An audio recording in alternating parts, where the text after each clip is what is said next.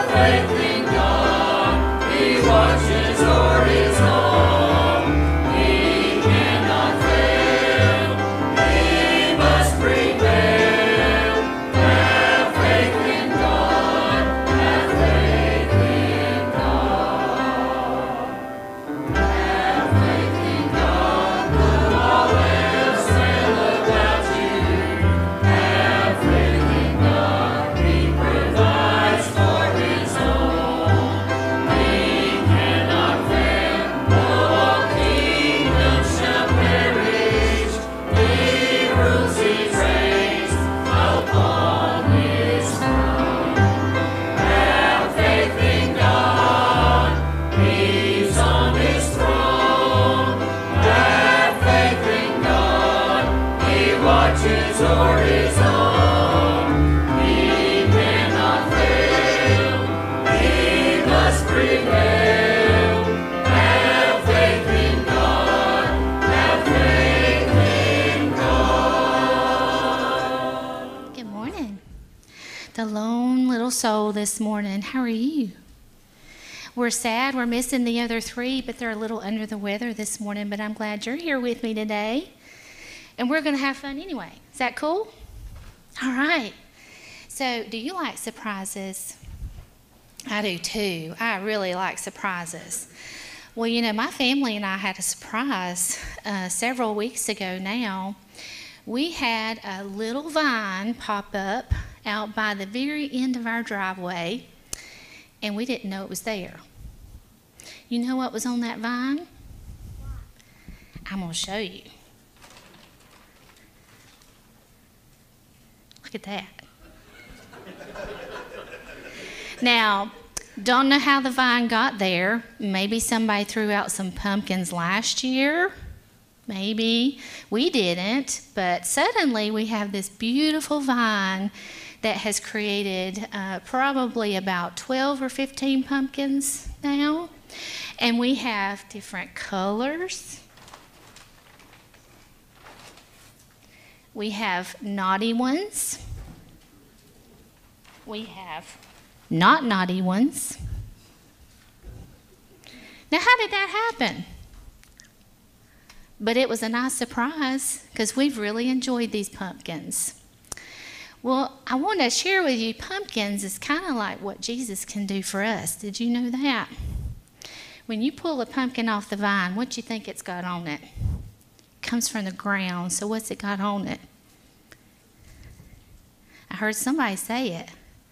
Some dirt. Got some dirt on it, so we have to clean it off a little bit, right? Now, did you make a jack-o'-lantern at home? You did? So, you already did it? Okay, so you cut the top off, didn't you? And then what did you do? Do you remember? You took all the seeds out. That's exactly right, Ben. You took all that stuff that was in there inside the pumpkin out, didn't you? And did you carve a face on it? Scary. So it wasn't a smiley face? No. Well, if we carved a smiley face, that would be nice, wouldn't it? You made yours scary. And that's good, too, because it's Halloween, isn't it? Did you put a candle in it? You did? A different one? It goes around in a circle? That's really cool. You're going to have to take a picture of it for me so I can see it. So it's kind of like what Jesus does for us. He takes the dirt off and cleanses us, and he makes us nice and clean. And then he takes our tops off, and he gets all the bad seeds out and those bad feelings out, and he cleans us up really good. And then he puts his light inside of us so that we can shine for him. Isn't that amazing? So now next time you do a pumpkin, you can think about how Jesus is doing that for each and every one of us. Isn't that cool? You got 2 pumpkins? That's even better. I love it. That is great. Your grandpa helped you pick them? Well, grandpas are good for that. Yeah, mine are kind of small, but it's okay because good things come in small packages. So, and Jesus doesn't care if we're small like you or big like me. He'll still clean us out and put his light inside of us. So that's the wonderful thing about Jesus. All right, John 1, verses 3 and 4. All things were made by him, and without him was not anything made that was made. In him was life, and the life was the light of man. And the light shineth in the darkness. So that's what Jesus can do for us, help us shine our light for him. All right? You want to Open your Bible with me to Hebrews chapter 6, please. Hebrews chapter 6. We're going to do part 2 today of the message that we started last week, talking about God being our ever-present hope. I've added a word in the title for this week. God is our ever-present dependable hope. Dependable hope. We're going to read a few verses of Scripture from Hebrews chapter 6, starting with verse 13. In the context of this passage, the writer of Hebrews is talking about our great high priest that we have in the person of the Lord Jesus Christ. He actually starts that in verse 1 of chapter 6. Then he has a parenthesis that takes place in verses 11, or rather, should I say, verse 11 down through chapter 6, verse 12. I'm going back to chapter 5. Let me get myself straight right there. Chapter 5 and following. In verse 13 of chapter 6, though, he resumes talking about our high priest, and these are his words. For when God made promise to Abraham, because he could swear by no greater, he swore by himself, saying, surely blessing I will bless thee, and multiplying I will multiply thee. And so, after he had patiently endured, he obtained the promise.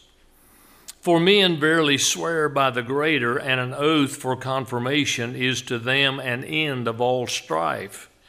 Wherein God, willing more abundantly to show unto the heirs of promise the immutability of his counsel, confirmed it by an oath, that by two immutable things in which it was impossible for God to lie, we might have a strong consolation who have fled for refuge to lay hold upon the hope set before us, which hope we have as an anchor of the soul, both sure and steadfast, and which entereth into that within the veil, whither the forerunner is for us entered, even Jesus, made an high priest forever after the order of Melchizedek.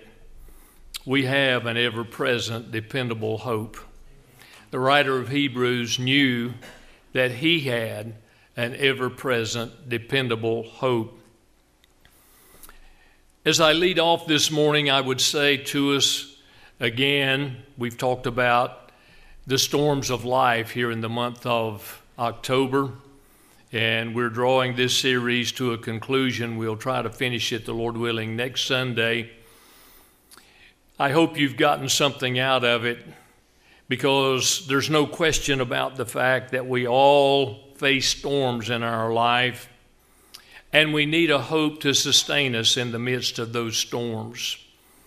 And that's what I've been trying to direct our attention to here in the last couple of weeks, how we need to trust God, just like we were singing about this morning in the songs that Brother Larry had selected for us to sing, and they just tied in so well with the message. I really, really appreciate that. But we need a hope to sustain us as we live in this chaotic world. This is a dangerous time. I don't have to tell you that. You know it. We live in dangerous, dangerous times.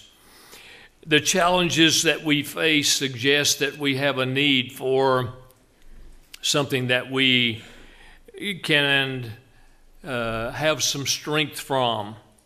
Where can we find that strength in a time like this that we are dealing with? And where can we find the strength that we need when the storm winds are really, really blowing in our own life and we're facing tremendous challenges? Paul in the New Testament points believers to a heavenly Father whom he describes as the God of hope. And indeed he is. The God of hope, Romans 15:13. The writers of the Old Testament also pointed people to God because they recognized that God was the only one in which mankind could find the help that he needed when the times were difficult in one's life.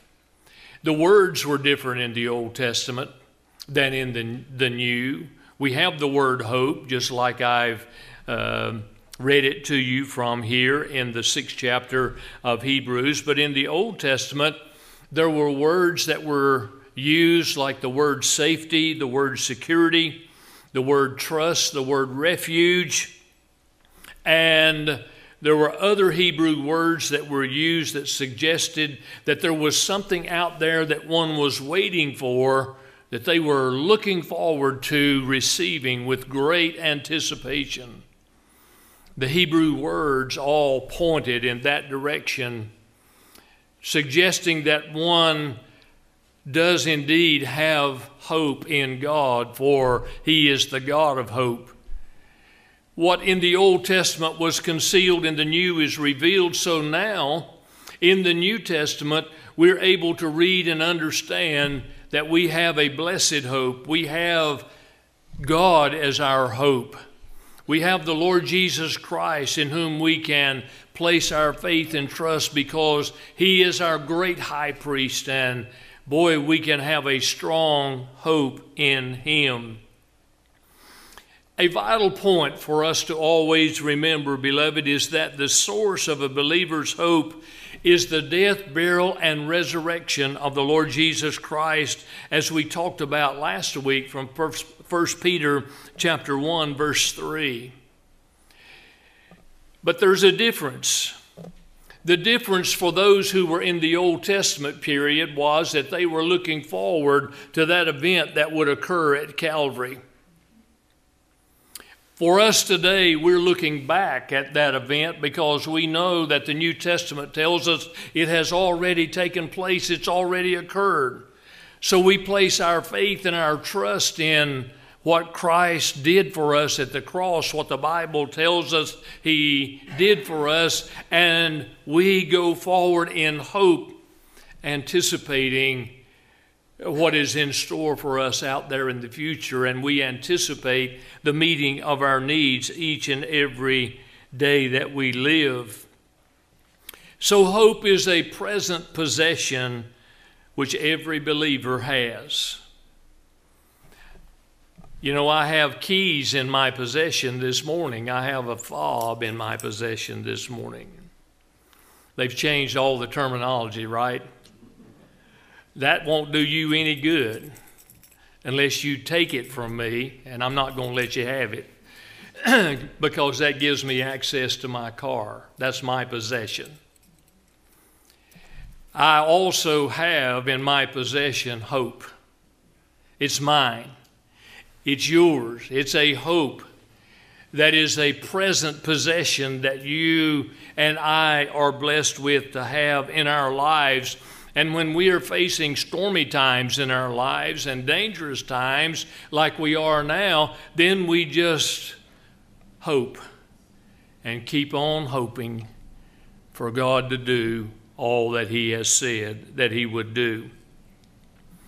Today's text tells us that with hope we have a strong consolation. Verse 18, look at it again in the latter part. Who have fled for refuge to lay hold upon the hope set before us, which hope we have as an anchor of the soul. And because we have it, we have a strong consolation there about the middle part of verse number 18. So let's define those words so that we can increase our understanding. The word consolation there speaks of that which comforts. A strong consolation is that which comforts us in our lives. It brings comfort to our heart. For a believer, it is the peace and the joy that is imparted by the indwelling Holy Spirit, who lives and abides in our hearts and lives each and every day as He replaces anxiety and fear with the comforting assurance of God's love and ultimate deliverance from the troublesome challenges that we face in this life. It's amazing. That's a work of grace, isn't it? It's amazing how that works out.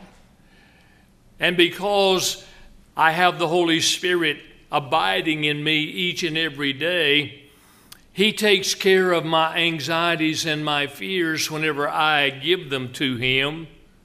And He replaces those anxieties and those fears with the love of God, because I know that I'm loved.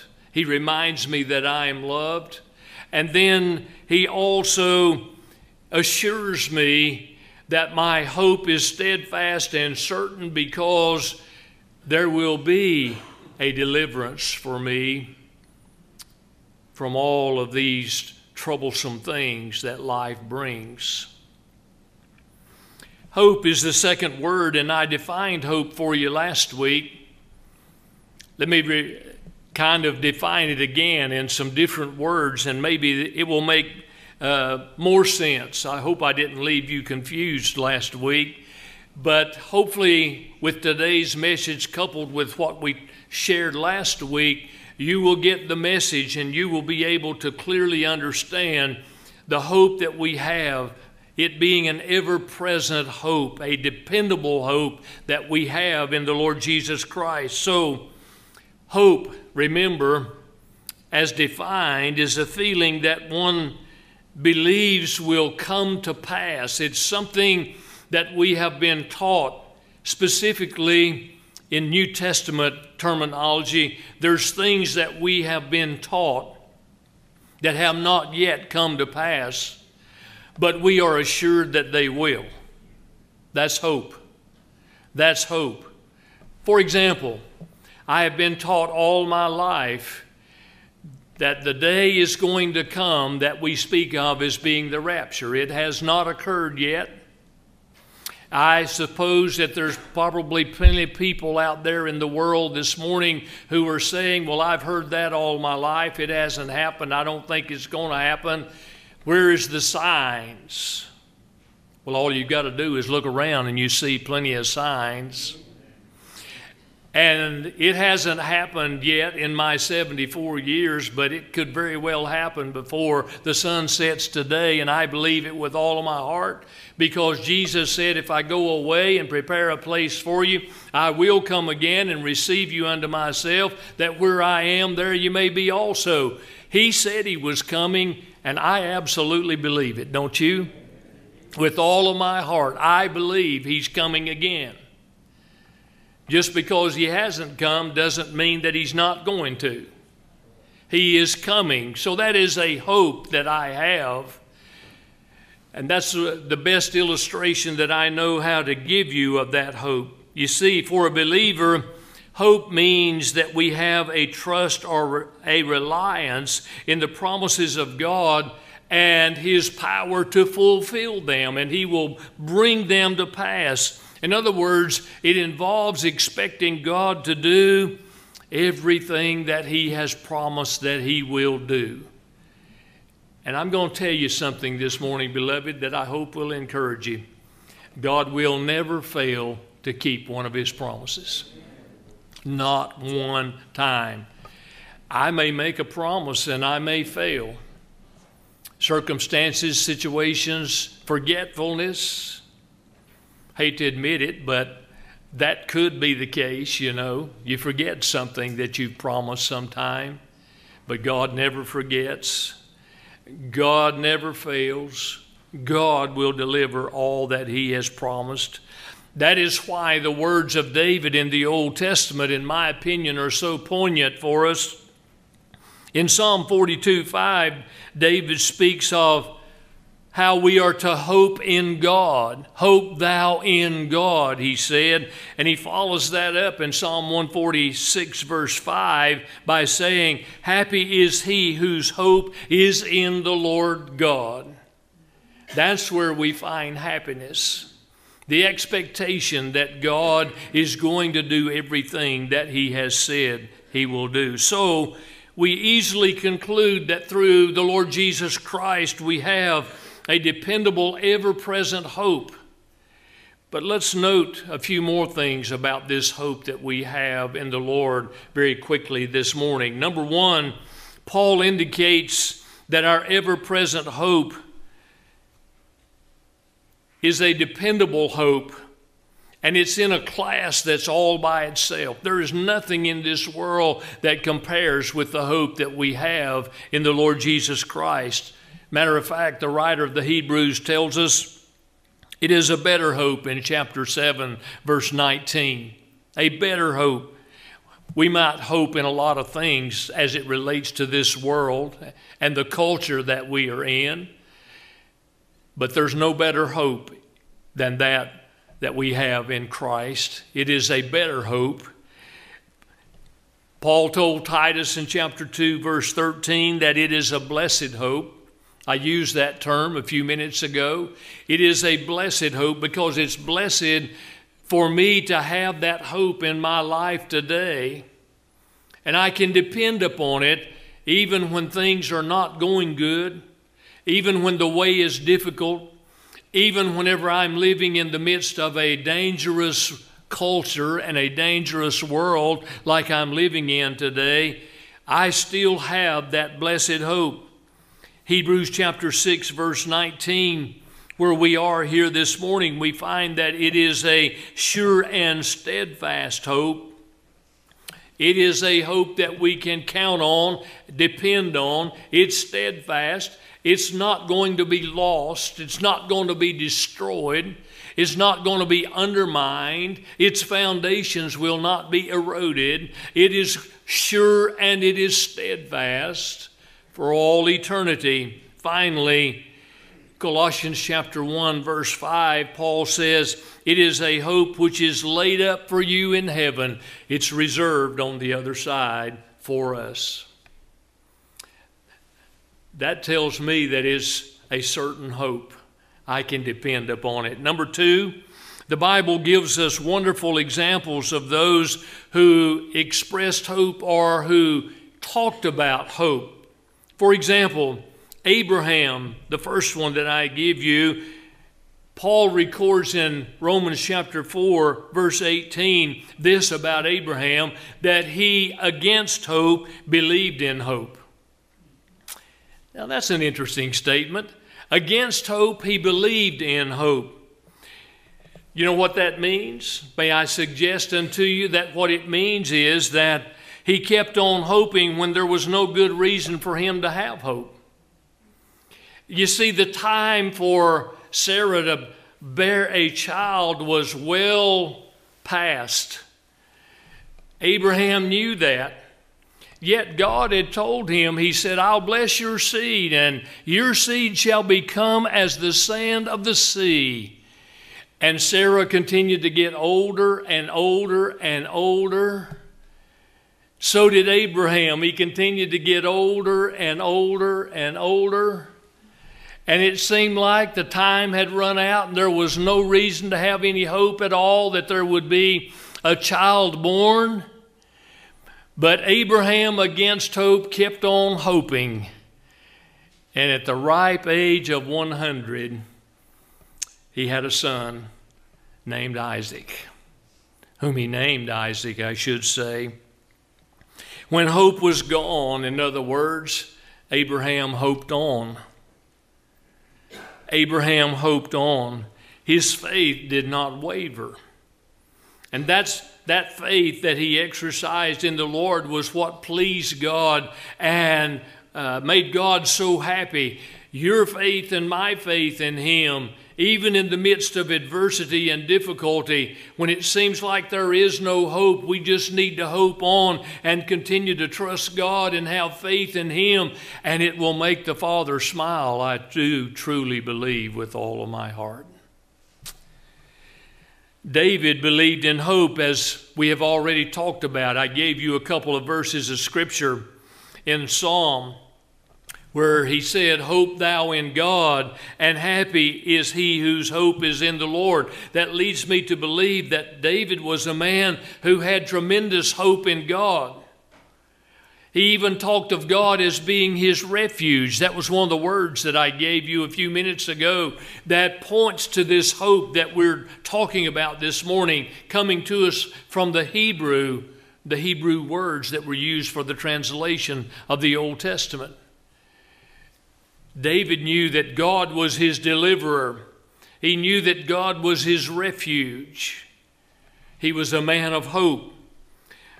Thirdly, Solomon was a man of hope because he wisely said in Proverbs 13:12, hope deferred maketh the heart sick, but when the desire cometh, it is a tree of life.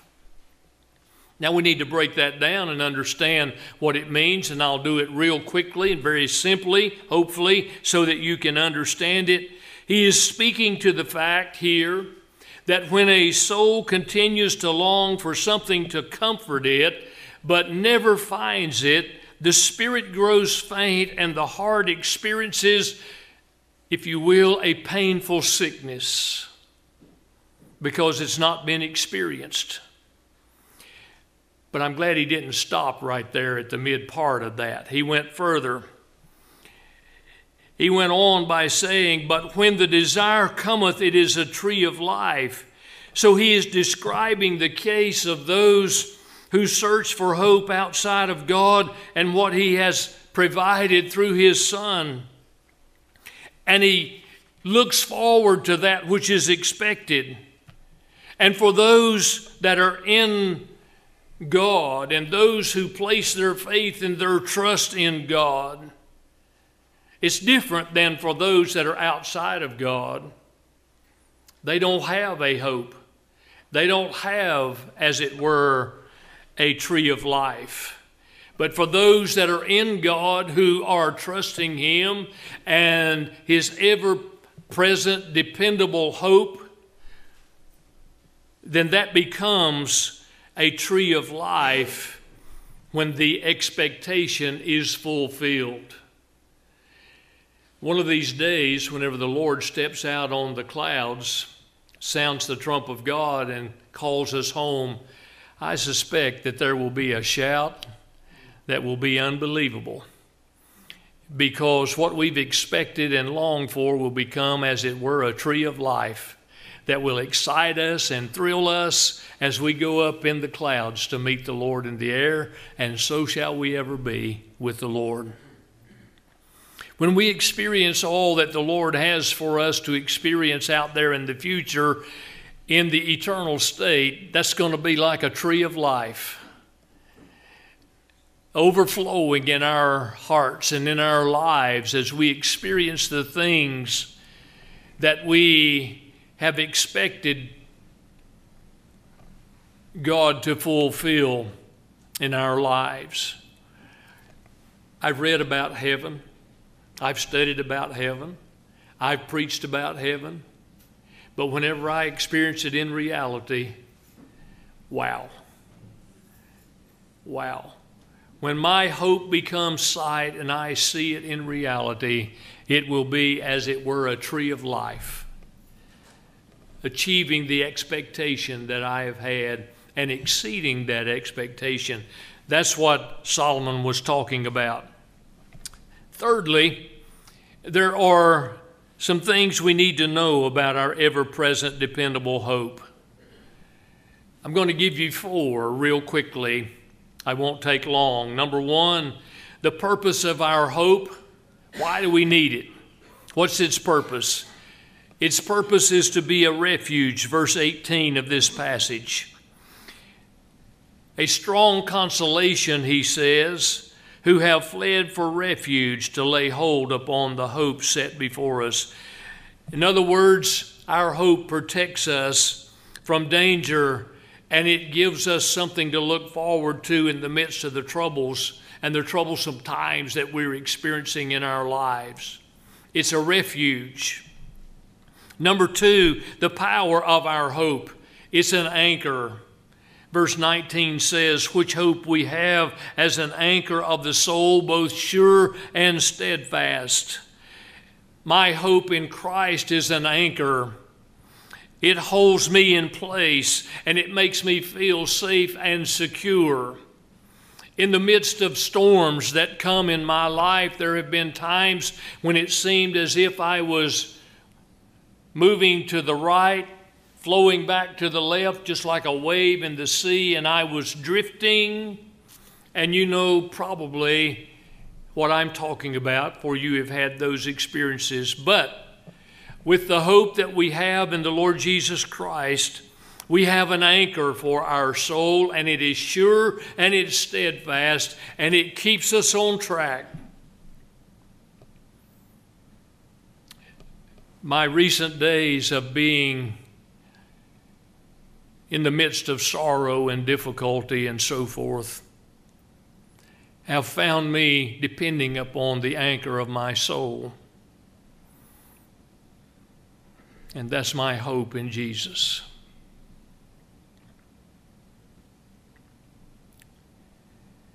Thirdly, the place of our hope is God's sanctuary. Verse 19, which hope we have as an anchor of the soul, both sure and steadfast, and which entereth into that within the veil. That within the veil, that's a key word. For you see, the hope that we have in the Lord is a hope that lays claim to the very holies of holies in heaven, where the remission of sin has taken place for every child of God, because it was there that the Lord Jesus entered and placed his blood upon the mercy seat as an everlasting eternal sacrifice for sin, for all who believe and receive him as their personal Savior. It remains there today. It will remain there throughout eternity as the everlasting, eternal sacrifice and the fulfillment of the sacrifice that God required.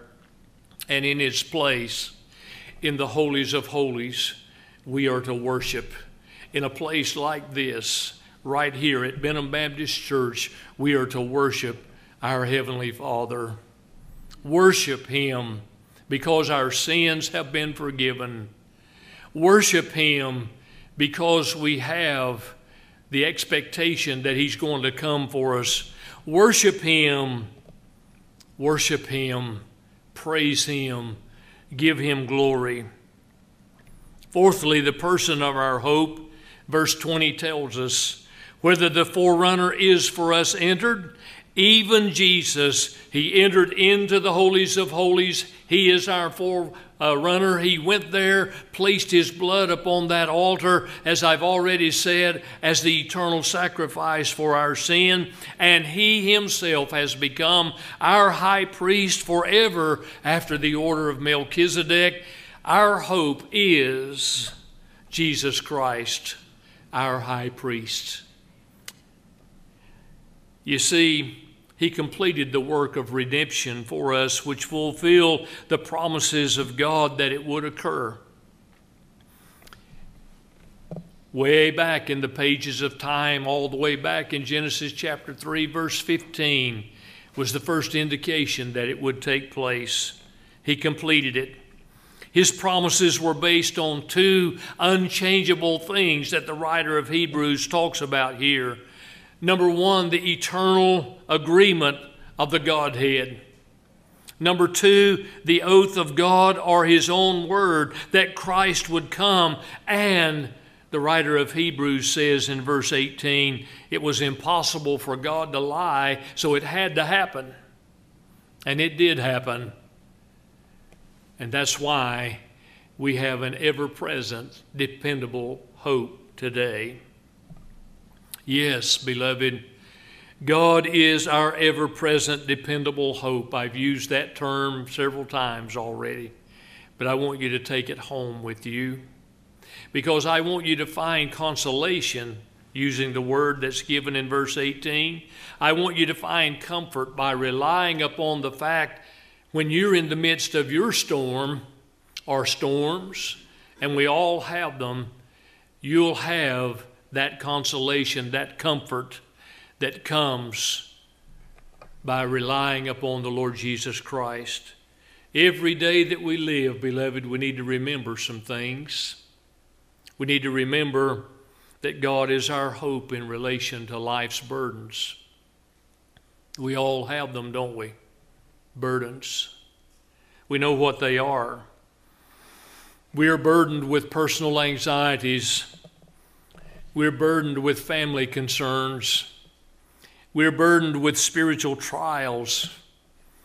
We find ourselves burdened with sorrow when we lose our loved ones and our friends and our acquaintances. We're burdened with the general responsibilities of life. What do? We look to God. He is our hope. He is our hope in relation to those burdens. God is our hope in relation to life's perils. We face visible dangers sometimes, but we also face a lot of invisible dangers. There's a lot of dangers sometimes that are surrounding us that we don't even know that's there. I don't know if you've ever thought about that or not. As we walk through this life and go from place to place and do the things that we do, there's risk to us each and every day. Risk. Potential risk. We could pick up some type of disease and not even know it. Think about COVID. I've often said about COVID that if I could see it on a surface like I do dust and I could wipe it off with disinfectant and so forth and know I got it cleaned up, I'd feel a whole lot better, but I can't. I can't. But I know it's out there. Rosalie and I were in a place yesterday, and bless her heart, Rosalie's had a whole lot of coughing here of late with the bronchitis and so forth that she's been dealing with. But we went in this place yesterday, and there was a person sitting there, and it was almost continually, and I'm thinking, Joe, where's the door? You need to get out of here. Because I recognized there was a risk. There was an invisible potential there in the air that could affect me by breathing in. And I knew that to be the case. What did I have to do? I had to depend upon God. I just had to trust Him. I had to place my hope in Him because He is my hope in relation to life's perils. Just one example of many. There's others that we could talk about, but time has run out. God is our hope in relation to life's end. He will walk through that journey with us. It's getting closer now. I realize it's getting closer, don't you? He'll walk with us. He'll deliver us from fear. He'll remove the sting of death. And He'll give complete victory over it through a transforming bodily resurrection. He is my hope. God is my hope in relation to life's end. God is your hope in relation to life's end. Daily we need to lay hold upon the hope that is set before us, the Bible says. It brings us a strong consolation. It will be our insurance as we journey through life. It will establish a sure line of communication between us and our Heavenly Father. It will enable us to come boldly unto the throne of grace that we may obtain mercy and find grace to help in our time of need.